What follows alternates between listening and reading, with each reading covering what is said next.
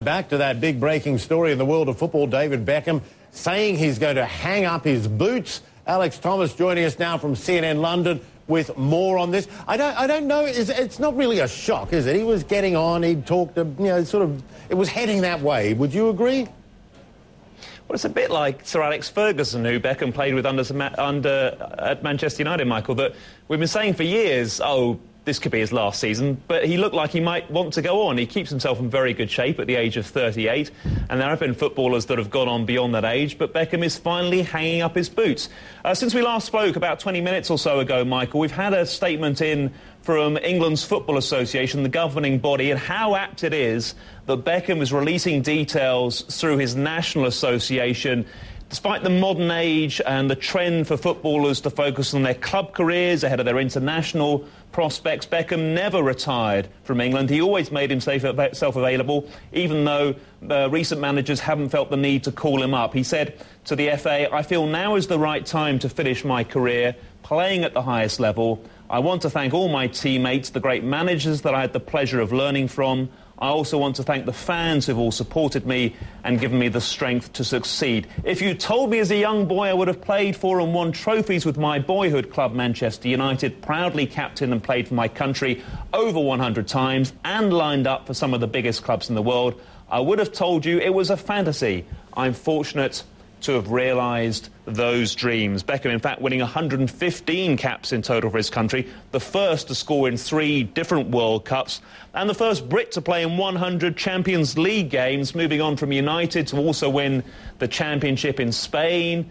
La Liga with Real Madrid, before also pulling off the feet twice with Los Angeles Galaxy in Major League Soccer in the States, and finally a few months at the end of the season with Paris Saint-Germain, helping them lift their first French championship in Liga for nearly 2 decades, Michael.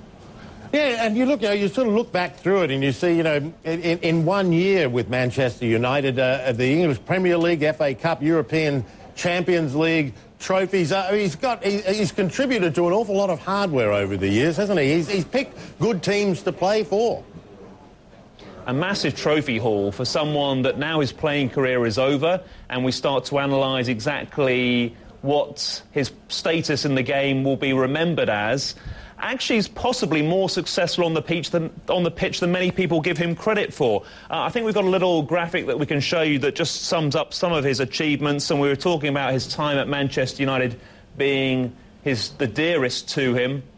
And he won the Premier League 6 times, also 2 FA Cups, and also, of course, the Champions League with United in 1999, their treble-winning season.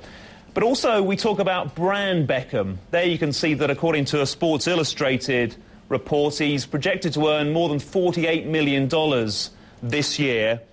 And Forbes magazine also placed him as the 8th highest paid athlete in the world, with an annual salary of $46 million. That report came out last summer. And, of course, his endorsements are 3 times more than his salary, so he knows full well how commercial activities off the pitch are the part of being a modern celebrity athlete, no matter what sport you're in. And, of course, football, with its global appeal, is one of the best to earn big bucks in. A Sunday Times newspaper rich list said Beckham's worth was $251 million. So whichever of those figures you want to pick out, Michael, it certainly adds to a lot. Let me leave the final word for now to Gary Lineker, himself a former England player. And he said on Twitter a few moments ago, Beckham will be remembered as a wonderful player, a global superstar, a magnificent ambassador for England and for football. And I think you'll find today very few people who would disagree with that.